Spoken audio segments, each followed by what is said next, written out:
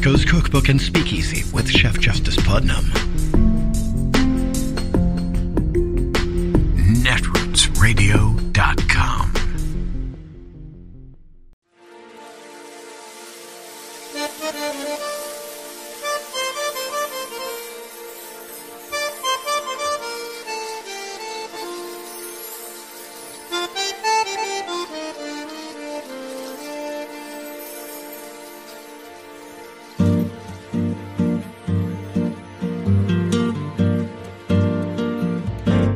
Je voudrais du soleil vert, des dentelles et des théières, des photos de bord de mer, dans mon jardin d'hiver.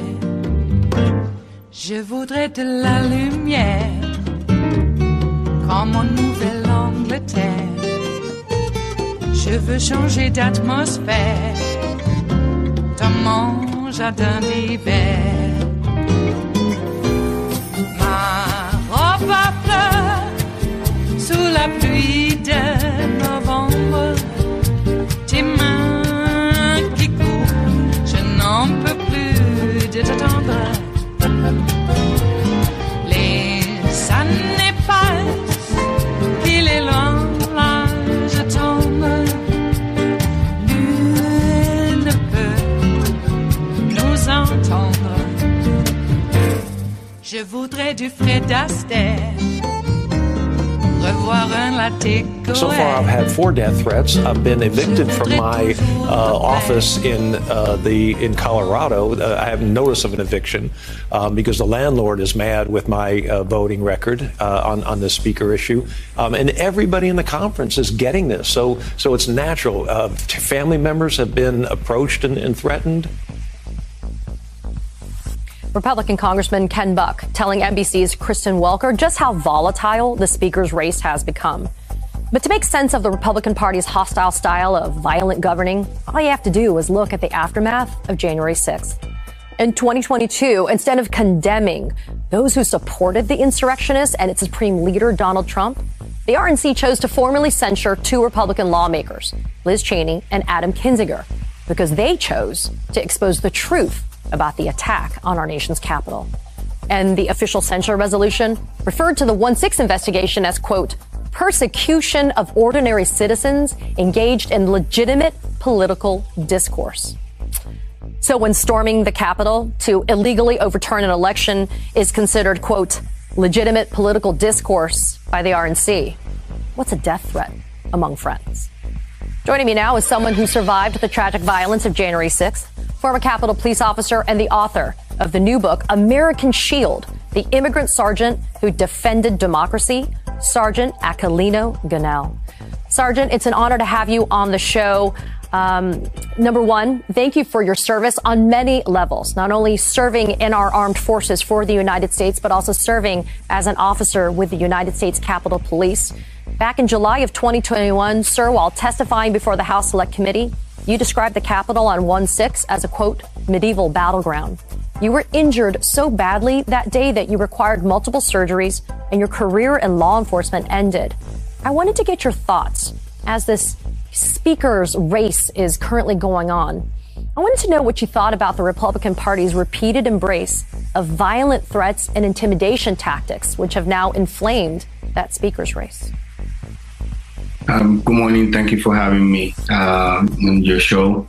I continue to be amazed and stunning to know that the Republican Party, the party of the rule of law, as they claim to be, they continue to double down on a lot of things that are shown to be contrary to what the motto is. If you look at the speaker race, it's to have the notion of nominating someone who has repeatedly go against what the Constitution stands for. Somebody who tried to go against it, and then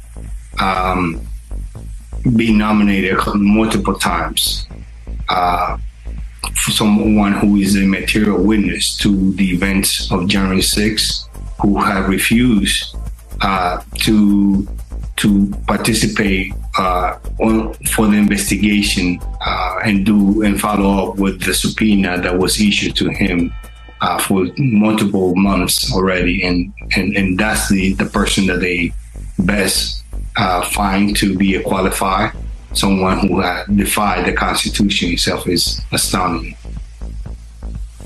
Sergeant, while you were speaking, we had a graphic up that showed the names of the House Republicans that have put their hats into the ring to be able to become the next speaker.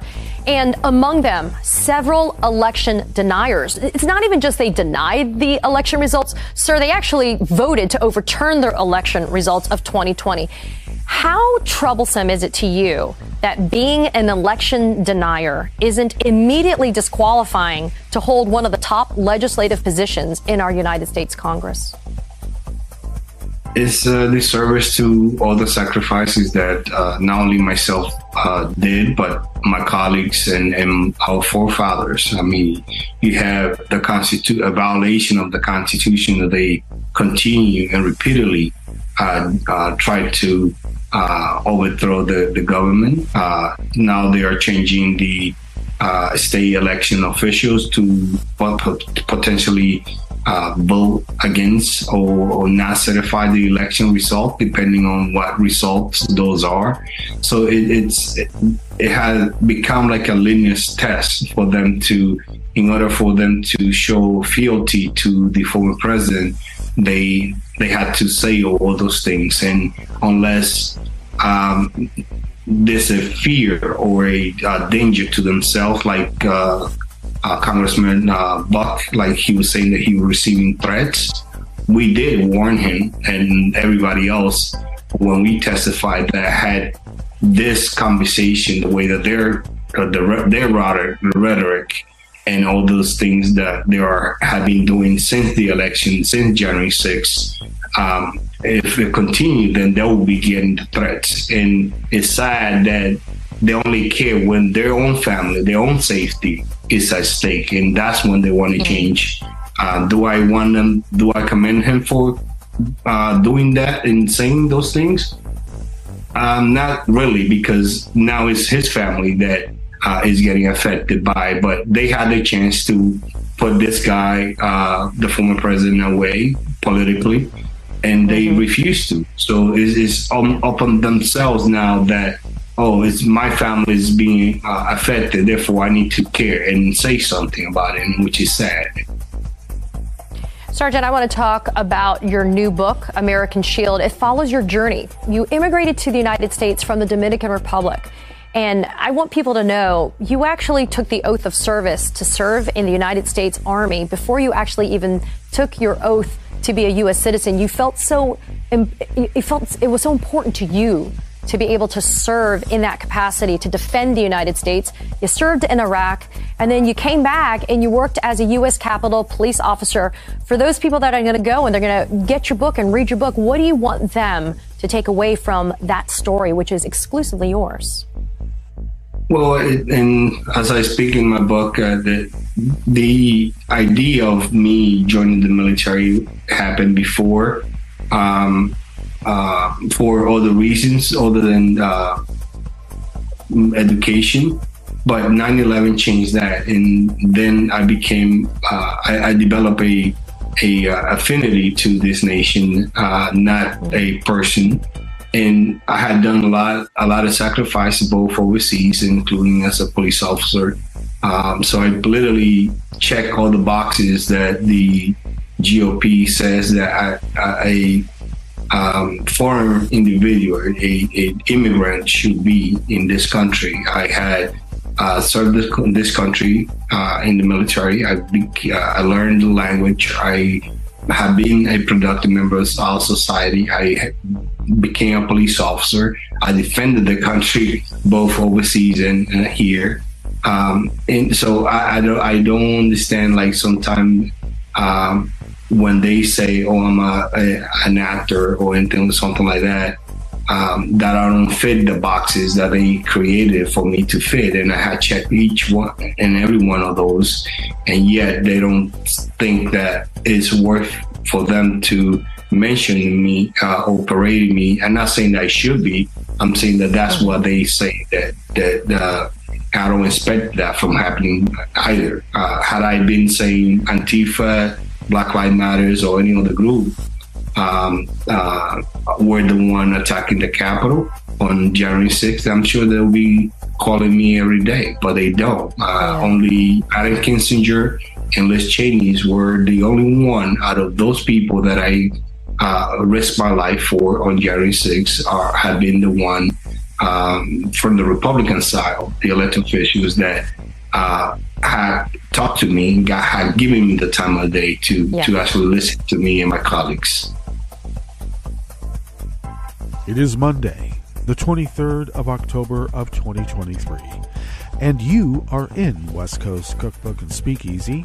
I am your chef de cuisine, Justice Putnam. Gunner, the English Bulldog, is our snoozing sous chef.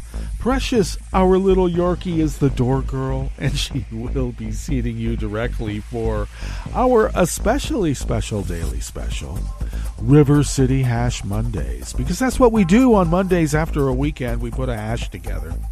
That's what we do. And other than that, how was your weekend?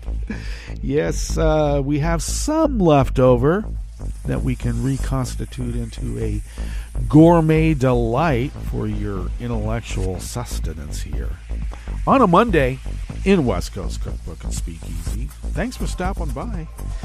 Well, I don't know. Should I stay on Twitter? I know that people say that the fight is there, but I'm getting a little perturbed by the abject propaganda and, shall I say, brainwashing. There is so much gaslighting on there now. It's, well, hard to keep up, and they call that the Gish Gallop, where your opponent just lays on all the information and arguments and expects you to make a point-by-point rebuttal. And while you're wasting time on that, they're deluging you with even more BS and expecting you to keep up. And so then what happens? You give up and you go, okay, I'll concede whatever it is that you're trying to argue because it's just too voluminous for me to keep up. Okay. I used to think that gatekeepers were like a bad thing. Boy. That's the folly of youth, isn't it? That belief. Oh, we don't need gatekeepers. Apparently we do. Just to keep the BS at, bay. You got a billionaire, shall I say, fascist, running the show, and he still continues to get government money to run his businesses. And he's feted as some sort of pulled himself up by his bootstraps. Sure he did. Jesus. First he gets a leg up by being the heir to an apartheid blood emerald fortune. And then he gets government money to finance his wacko endeavors. Jeez. I love that Cybertruck. Yeah. People are flocking to buy that. What an ugly piece of feces. But when you're a billionaire apartheid blood emerald fortune guy, you don't care, do you? You can do whatever you want. So this guy bought, and I gotta say, for all the faults that Twitter had, it was one of the most effective tools for democratic movements around the world. And we all said, well, most of us, warned that what would happen is happening, would happen, and it is. We warned it would happen, and it is happening.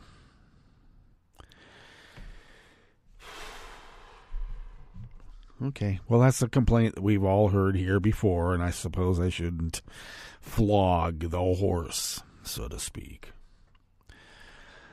What else is out there? Well, a Jewish leader in Michigan, Detroit area, was stabbed to death. Police are immediately saying it has nothing to do with her being a Jewish leader or a Democratic fundraiser and mentor. Nah. Immediately, it has nothing to do with any of that. Don't have a suspect. Don't have a motive. But they're assuring us the motive has nothing to do with her being Jewish and Democratic. Or Democratic. Either. So that's good. It's just one of those, I don't know, process crimes, I suppose. It was just the process of somebody stabbing someone who was fairly well known in the area. But hey, that makes me feel at ease. At the same time, 6-year-olds are stabbed 26 times because of what a guy heard on Fox News and right-wing media, Sinclair, etc.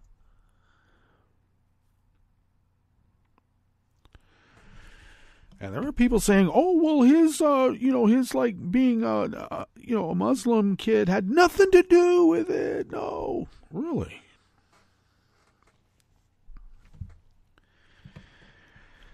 And I'm also, I don't know. Will I lose people? Should I care that I might lose people because I think that it's untoward to refer to President Joe Biden as Genocide Joe? What the F is that all about? Seems like a lot of Bernie bros out there pushing that meme. And Bernie sisters, too. What's that all about? It seems as if one were to mess up and mess around with our election as Putin, China, Iran, et al. Have been doing for quite some time. Wouldn't they take a crime of opportunity to make the people so very afraid? 1,400 people were massacred in cold blood.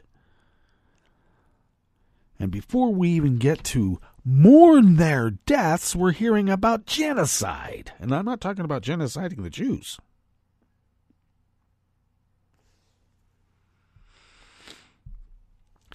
Seems as if it was a little too coordinated for my taste. This backlash, this massacre apologizing. And some of it is apologizing by never even mentioning it. Now, I hate war. I don't want war. It'd be nice to have a ceasefire. But hey, if we're going to have a ceasefire, shouldn't we maybe release the hostages? Why are the hostages forgotten? They're the spoils of war for generations of reprisals. This is our chance. That's excused.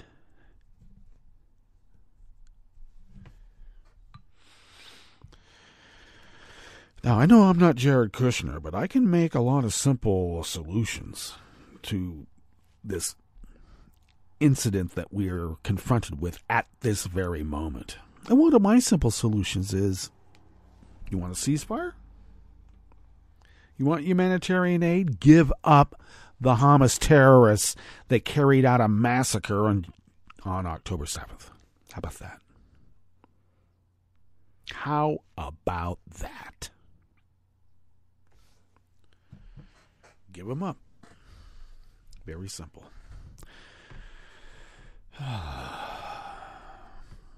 Am I going to argue that the Palestinians have no right to exist? Of course not. We're talking human rights.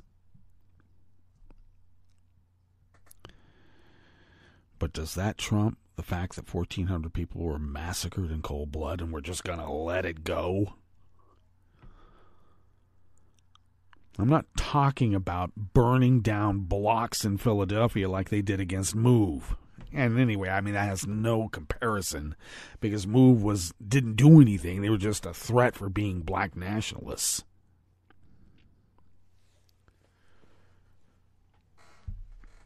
I'm just saying that, there's no excuse for heavy-handedness in response to a crime.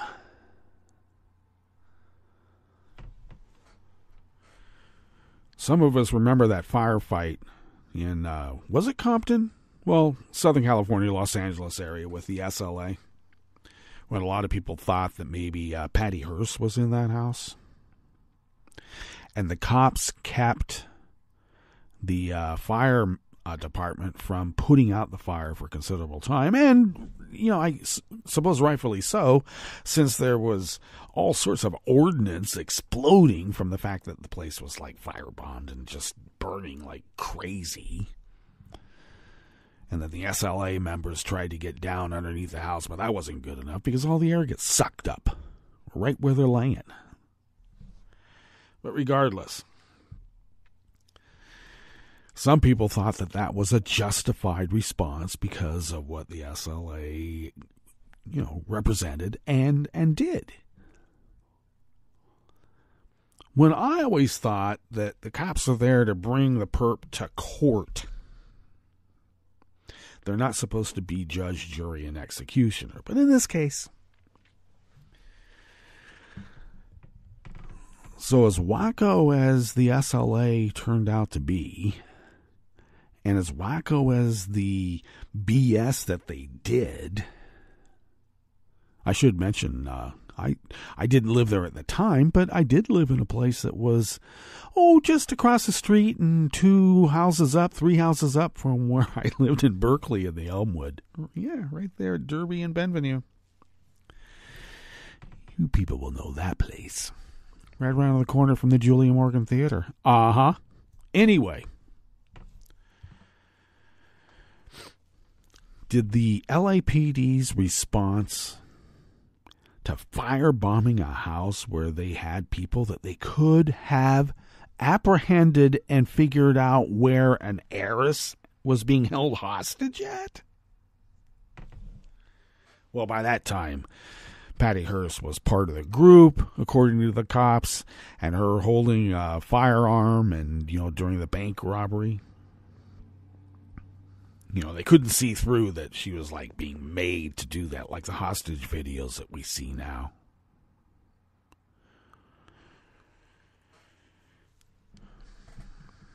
In fact, as I said, a lot of people thought she was in there. I bet, including the cops. Did they care about the hostages? Not that one.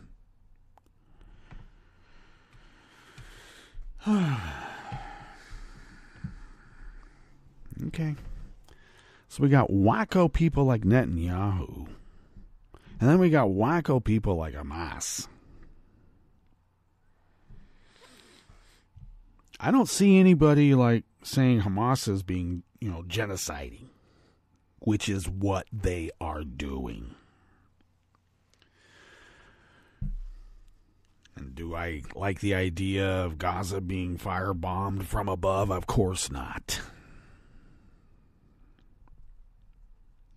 Give up the Hamas perps who perpetrated the massacre on October 7th. And we'll go from there. Seems simple to me, but then again, I'm not Jared Kushner, so I'm not able to push through these simple solutions for $2 billion. Give me $2 billion and I'll solve it all.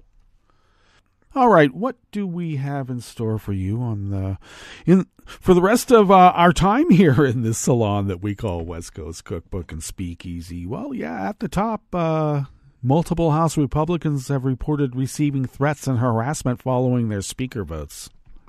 And I got to tell you, you read the syntax, the misspellings, the sentence structure or lack thereof, and if you happen to be lucky enough to hear an audio of these threats, it sure sounds like John Barron to me. Sure does. Yeah, it does. Check it out. Anyway, on the rest of the menu, police in an Atlanta suburb pledged a full investigation after residents reported anti-Semitic flyers plastered throughout the community. The Charlottesville, Virginia City Council suspended virtual public comments after anonymous callers zoomed into a council meeting and made racist remarks. And Michigan State has suspended an employee involved in allowing Adolf Hitler's image to be shown on video boards for a quiz contest before playing arch rival Michigan over the weekend. What the heck? After the break, we move to the chef's table where envoys of the European Union and the United States urged Kosovo and Serbia to resume their dialogue before bitter tensions between the two sides results in more violence. That seems to be going around, doesn't it?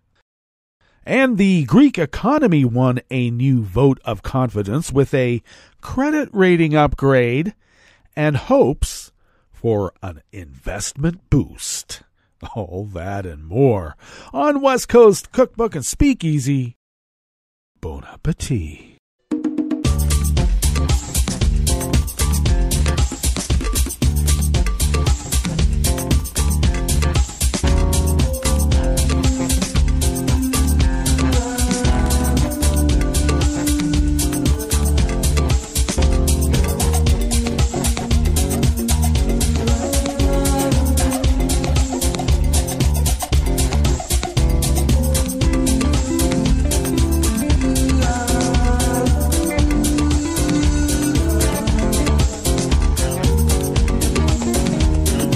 Near the bottom of our homepage at netrootsradio.com, to the right of the page is the chat room link, and the chat room is monitored by Kelly Lincoln. Thank you, Kelly.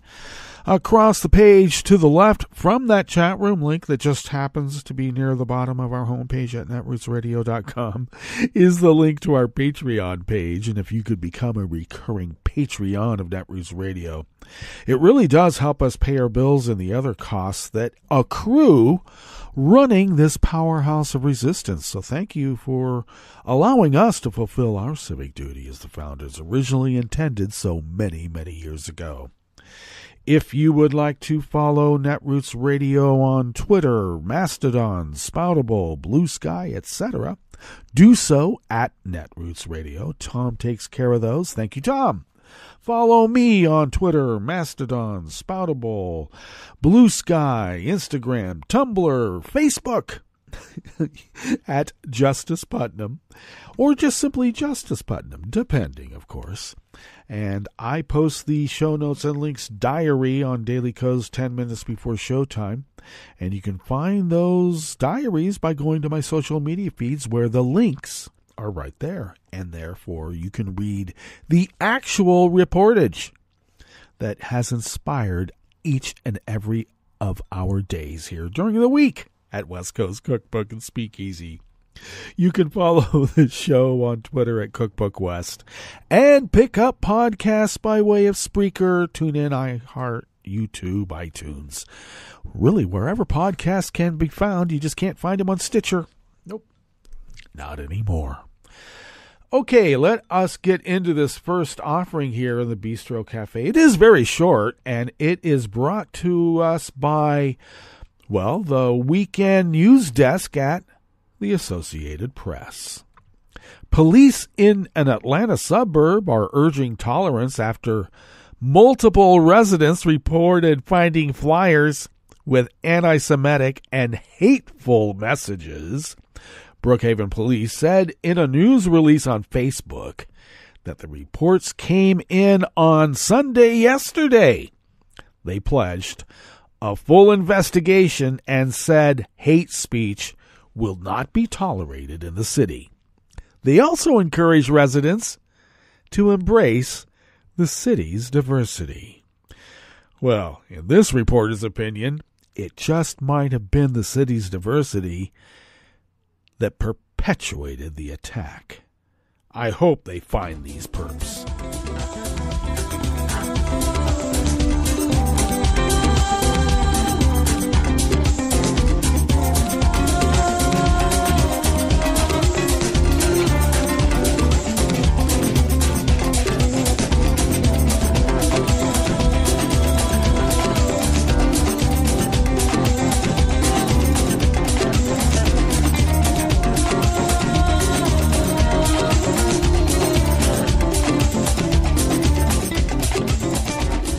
More staff at the weekend news desk of the Associated Press brings us this next offering here in the Bistro Cafe of West Coast Cookbook and Speakeasy, River City Hash Mondays.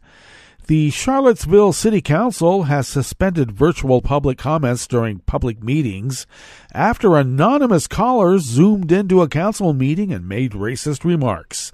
The Daily Progress reports that the decision came after an October 2nd council meeting was interrupted repeatedly by people who turned their cameras off, used fake names, and flooded the public comment period with racist slurs and praise for Adolf Hitler. We struggled for a while in trying to figure out what we could constitutionally do and concluded there was not really a good answer, Mayor Lloyd Snook told the newspaper last week. Do we listen to everybody as they're ranting, knowing that if they were there in person, they probably wouldn't do it, but feel free to do it anonymously online? Under the new policy, the public will still be able to attend meetings virtually, but anyone who wishes to speak will have to do so in person. In August of 2017, hundreds of white nationalists descended on Charlottesville, ostensibly to protest city plans to remove a statue of Confederate general and traitor to the United States, I might add, Robert E. Lee. James Alex Fields Jr. of Maumee, Ohio, rammed his car into a crowd of people who were protesting against the white nationalists, injuring dozens and killing Heather Heyer, a 32-year-old paralegal and civil rights activist. Fields is now serving life in prison for murder, hate crimes, and other charges. During the meeting, the people in attendance could be heard gasping after some of the remarks, and several demanded that the speakers be cut off. Council members questioned whether the virtual public comments were protected by the First Amendment, as the first speaker to make racist remarks claimed. Snook eventually looked to City Attorney Jacob Stroman for guidance, and Stroman said the council could cut off the speaker. The Daily Progress reported that the remarks at the meeting seemed spurred, at least in part, by the city's decision to lift the curfew at a park after police were accused of mistreating the homeless population there. The story had been circulating in national right-wing media ahead of the meeting. Police Chief Michael Cochis called the allegations unfounded and said the city plans to reinstate the curfew to coincide with the availability of more beds for the unhoused.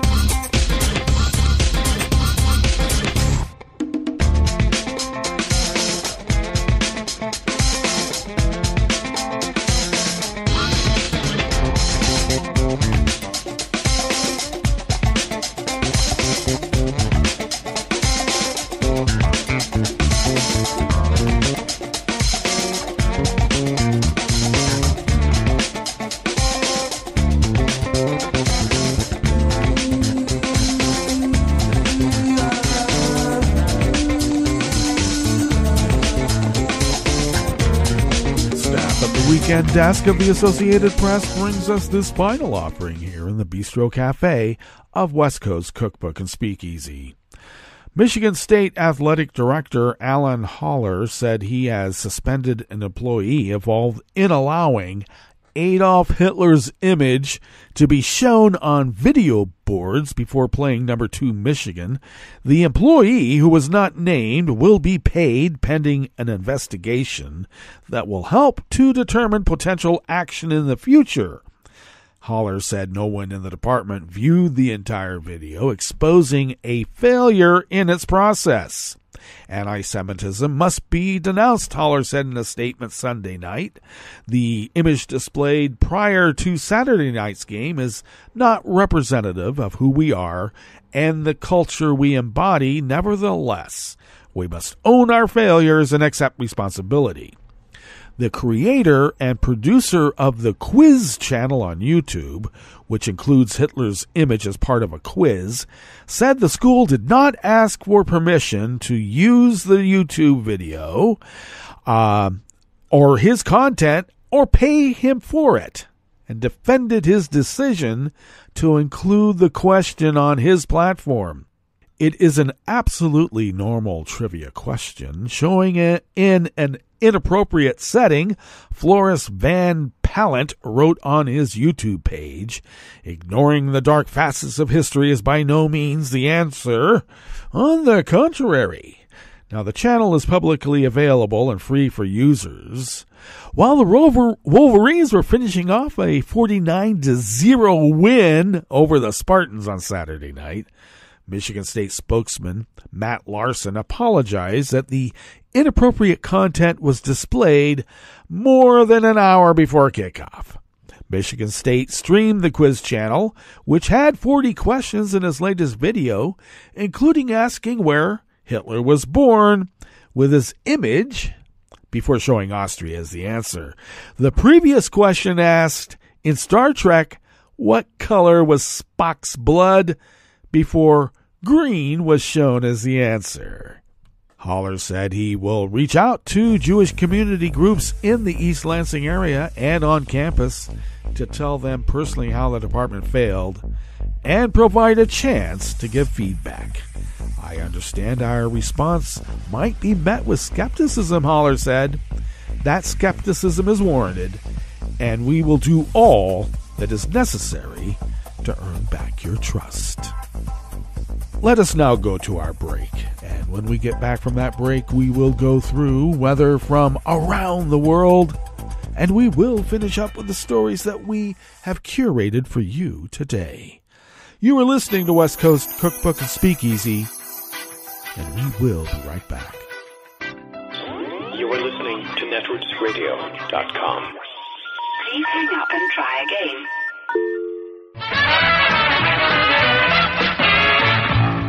From a point at sea to the circles of your mind, a new force is at work for planetary transformation. New radio for a new Earth.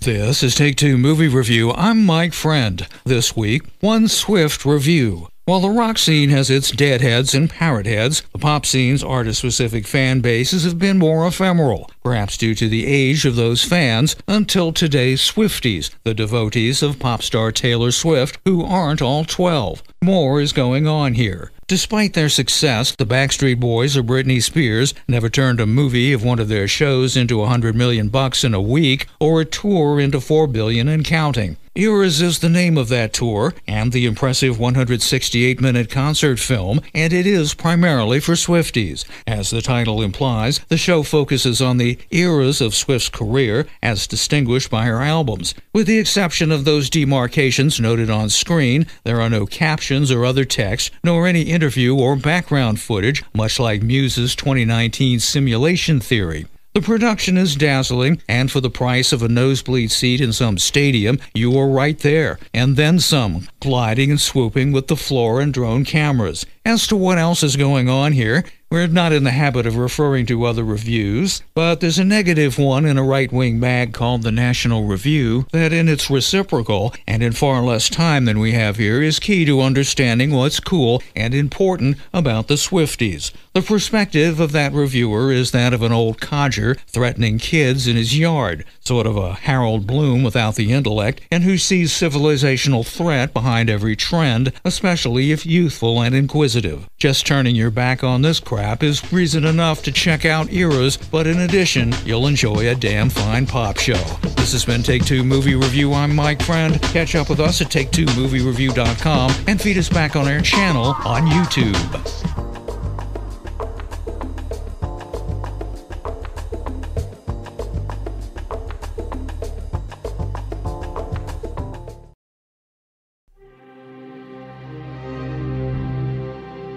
Parenting can seem a thankless gig. First, you and your partner track down a dead body. Next, the two of you work together to bury it, and it's often many times the size of your own body. If it starts to rot or you start to snack on this body, you'll have to cover the stench of decomposition with your own anal secretions so that other hungry, desperate, overworked parents don't come looking for your lunch. And this all before your kids are even born. That is, if you're a sylphid beetle.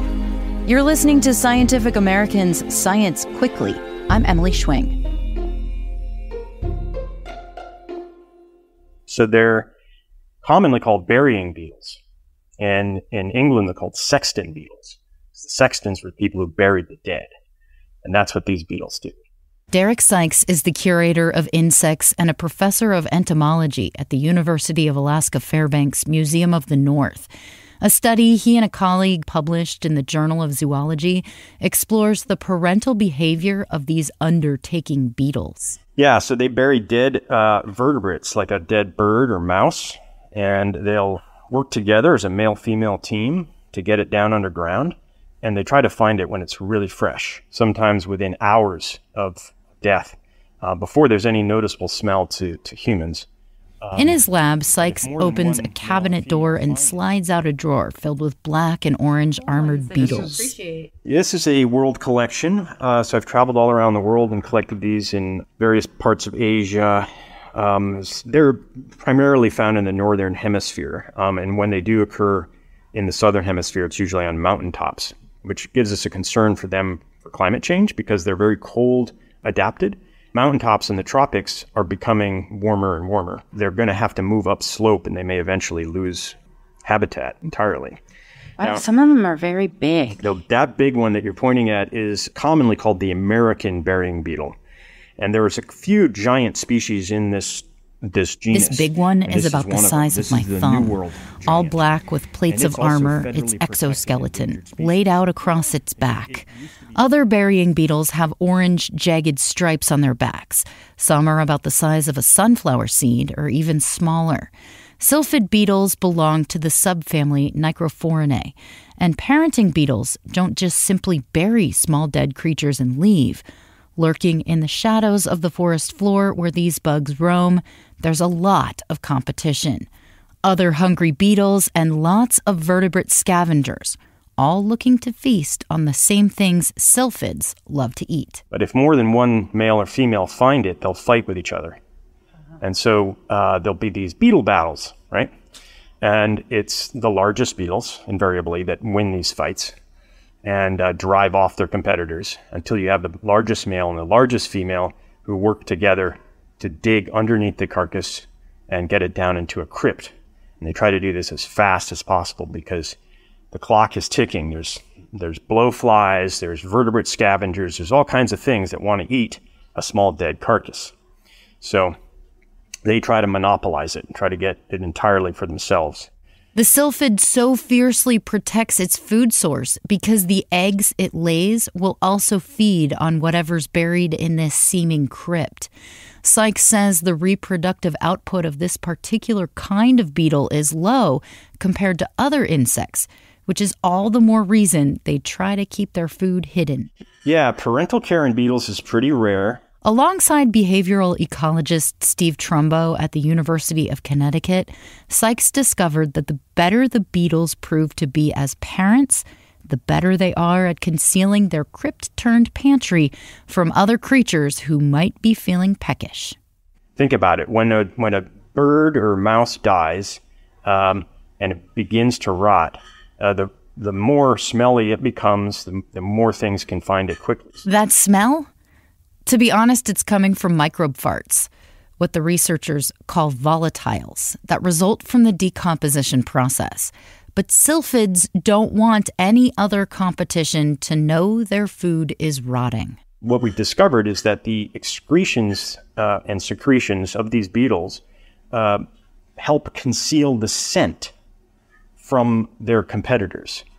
And close relatives that aren't in this group, when they manipulate a carcass, and when we put those out in the field, they are more easily found by burying beetles than control carcasses that haven't been manipulated. Mm-hmm. So So this is a clear example that the beetles are doing something special to conceal the smell of the carcass.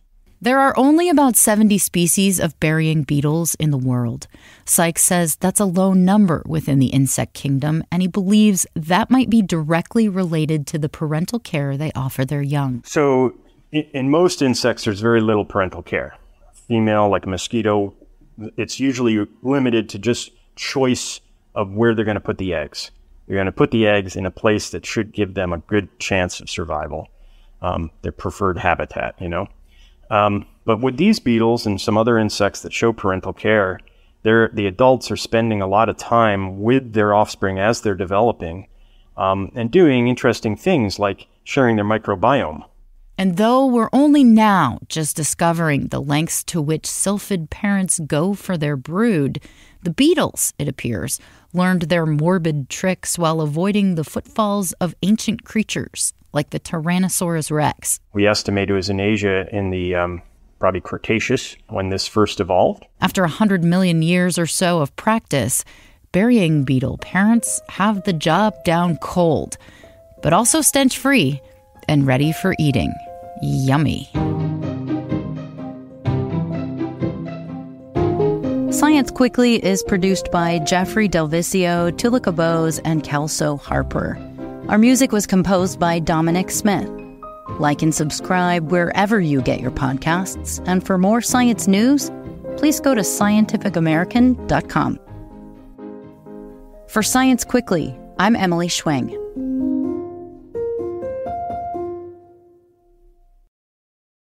Hi, I'm Tom Hartman, and since you're listening to netrootsradio.com, show your progressive side and go to the donate button on the bottom of the homepage. It's progressives like you who power Netroots Radio and keep the progressive message beaming everywhere 24 hours a day. Just go to our donate button at the bottom of netrootsradio.com. Thank you for keeping progressive radio at full power.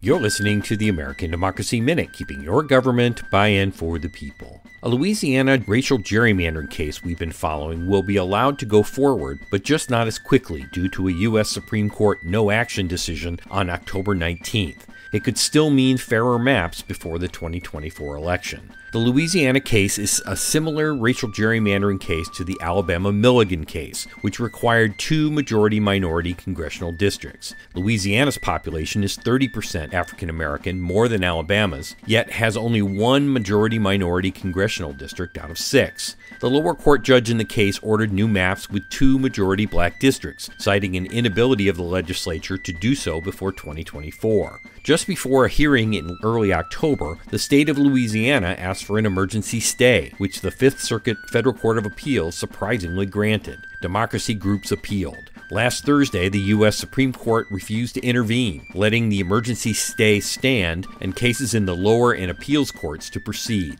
A legal defense fund attorney was still optimistic that fair maps could be redrawn before the 2024 election, according to reporting by the Louisiana Illuminator. Lower court hearings on the maps are expected to resume February 5th, 2024. In the meantime, a federal appeals court hears Louisiana's appeal to give its legislature more time to draw its own maps. We have more on this complicated case at AmericanDemocracyMinute.org. I'm Brian Beal.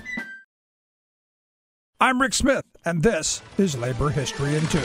On this day in labor history, the year was 1989. At 1:05 in the afternoon, a massive explosion rocked the town of Pasadena, Texas, near Houston. The explosion was so large it registered a 3.5 on the Richter scale. The disaster took place at the Phillips Petroleum Company's Houston Chemical Complex. The Pasadena facility produces plastics. The fire started when highly flammable gas was released from an improperly connected valve. 23 workers were killed. More than 300 more were injured. The Houston Chronicle described the devastating impact of the explosion, writing, "Entire buildings vanished as a huge black smoke plume billowed skyward in an almost apocalyptic vision. Homes as far as 8 miles away were damaged." After the explosion, the company rebuilt its facilities. A year after the disaster, Tom Gentry, president of the Oil, Chemical, and Atomic Workers Local 4-227, thought the company could do more to improve workplace safety. He told a Chronicle reporter, "The company still uses outside contractors with less safety training, and workers become tired because of bare-bones staffing." At the time of the explosion, there were 905 company workers and an additional 600 contracted employees who worked at the facilities.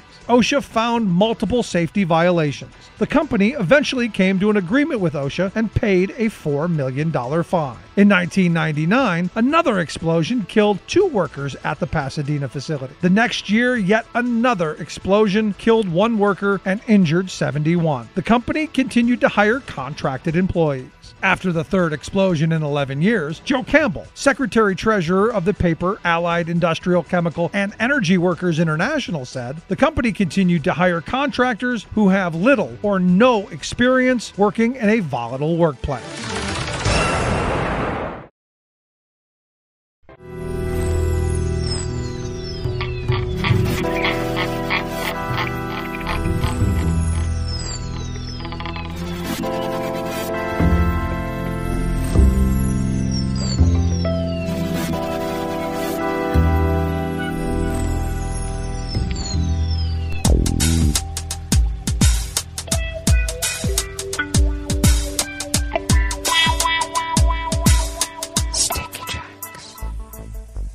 Thank you for accompanying us here to the chef's table at West Coast Cookbook and Speakeasy.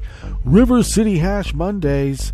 We always begin, whether from around the world, along the banks of the Rogue River and the Rogue River Valley of Southern Oregon, on the west coast of the continental United States of America, where it is currently 46 degrees Fahrenheit, expecting highs only in the mid-60s. Cloudy skies early. We are under foggy conditions, by the way, currently. And then partly cloudy this afternoon. We are expecting once again, as we did late last week and through the weekend. We had quite a bit of rain, by the way, through the weekend. We're expecting mist and reduced visibility at times, and winds will be light and variable. Partly to mostly cloudy tomorrow or tonight with lows in the low 40s, winds light and variable. Mostly cloudy tomorrow with a slight chance of rain and rain showers with highs in the low 60s. Winds will be light and variable, and then looks like we might have a good drop of rain Wednesday and Thursday. We'll see how that goes. Barometric pressure is holding steady at 30.04 inches. Visibility is at 3/4 of a mile. And relative humidity is at 100%.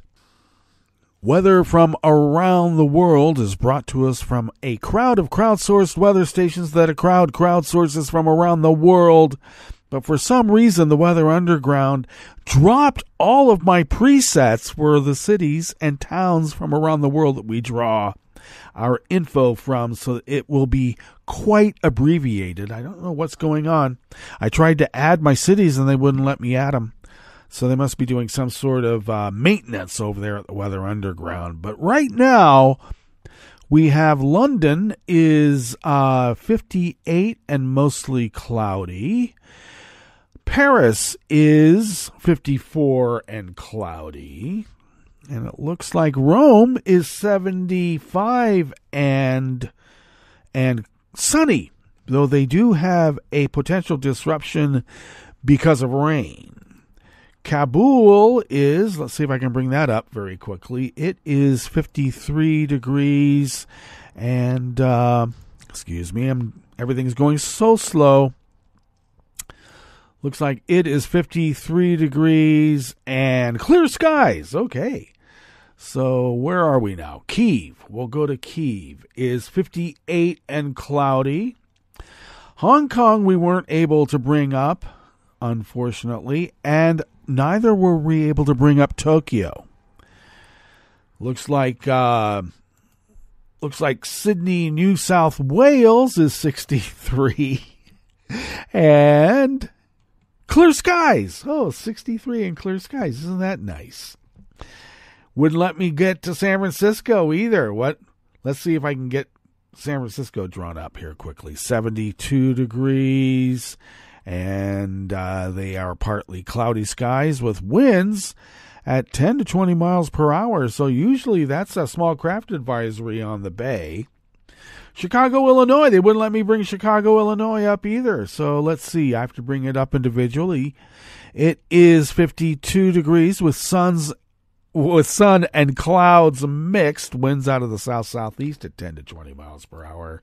And wouldn't let me bring up New York either. But let's see what Manhattan looks like. Manhattan is 54 degrees and sunny. And that is weather from around the world. Brought to you by a crowd of crowdsourced weather stations that a crowd crowdsources from around the world.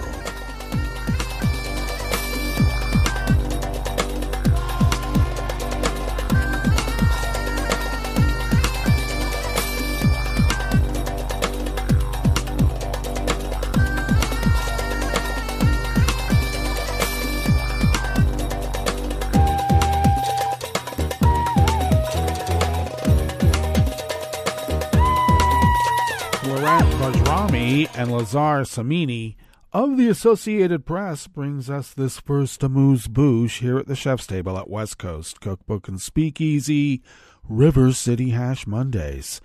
The envoys of the European Union and the United States urged Kosovo and Serbia to resume their dialogue on normalizing relations before the bitter tensions between the two sides results in more violence. Envoy Miroslav Lajak and U.S. Special Representative to the Western Balkans Gabriel Escobar met with Prime Minister Albin Kurti in Kosovo's capital Pristina. They later traveled to Serbia for a meeting with President Vučić in Belgrade. The visitors were accompanied by top diplomats from Germany, France, and Italy, reflecting Western concerns over the crisis in the volatile Balkan region. It was the first such engagement since about 30 Serb gunmen crossed into northern Kosovo on September 24th, killing a police officer and setting up barricades before launching an hours-long gun battle with Kosovo police. 3 gunmen were killed. Lajak said that during their meeting with Kurti, the foreign official stressed that the terrorist attack against Kosovo police by armed individuals, that constitutes a clear and unprecedented escalation. He added that the attack also very clearly underlined that both de-escalation and normalization are now more urgent than ever. Serbia and its former province, Kosovo, have been at odds for decades. Their 1998-1999 war left more than 10,000 dead. Their war lasted from 88 to 99, not a 1 year. I don't know where they came up with that. Kosovo unilaterally declared independence in 2008, but Belgrade has refused to recognize the move. Both Kosovo and Serbia want to join the EU, which has told them that they first need to sort out their differences.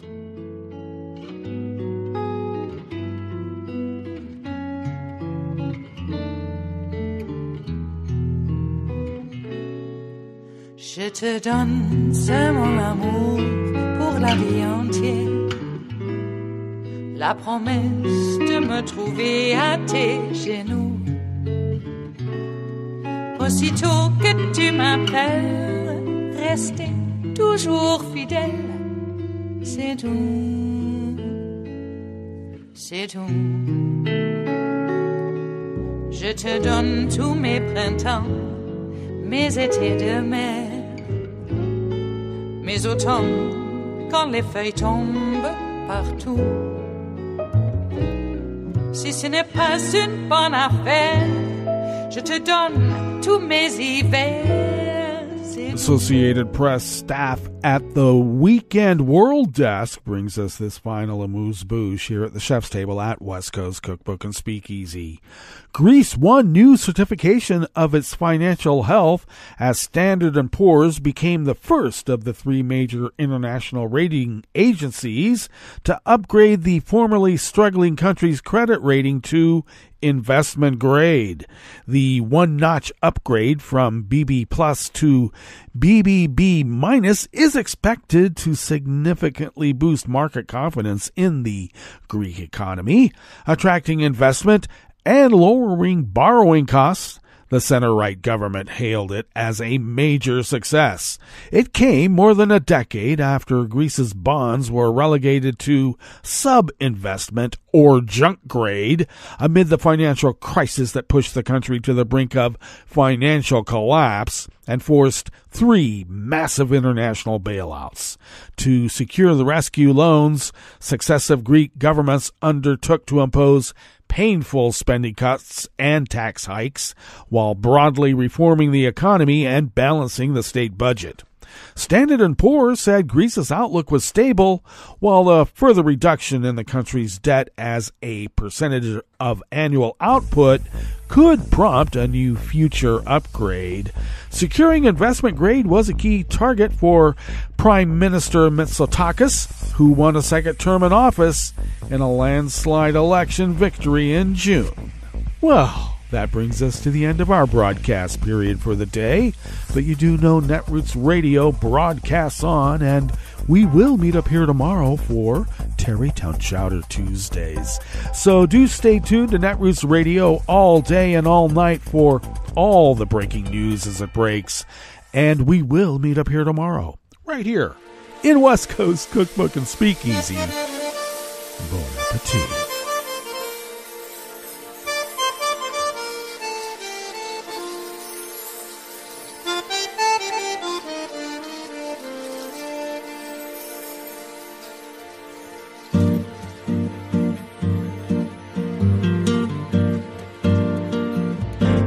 Je voudrais du soleil vert, des dentelles et des théières, des photos de bord de mer, dans mon jardin d'hiver. Je voudrais de la lumière, comme en Nouvelle-Angleterre. Je veux changer d'atmosphère, dans mon jardin d'hiver. À fleurs sous la pluie de novembre, tes mains qui courent, je n'en peux plus de t'attendre. Les années passent, qu'il est loin, là je tombe. Nul ne peut nous entendre. Je voudrais du Fred Astaire, revoir un latte Goer. Je voudrais toujours te plaire dans mon jardin d'hiver. Je veux déjeuner par terre, comme au long de golfe clair, t'embrasser les yeux ouverts dans mon jardin d'hiver.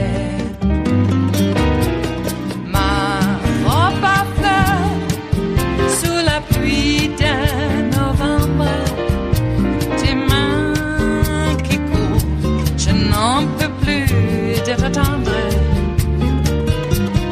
Les années passent, il est loin, là je tombe. Nul ne peut nous entendre. Ba-da-da-dum-di-da-dum. Ba-da-da-dum-di-da-dum.